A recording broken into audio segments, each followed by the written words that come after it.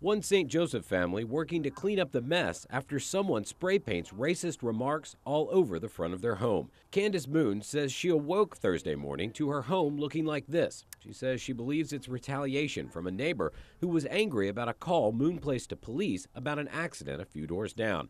Whoever is responsible, they also spray painted an offensive word on another home and vandalized at least 3 vehicles. I try to be a good citizen and help what I see. If somebody hit my car, I would hope that somebody would come and tell me, hey, they just hit your car.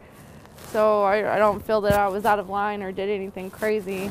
And I am so very ready for it to be covered because I want my babies to see that.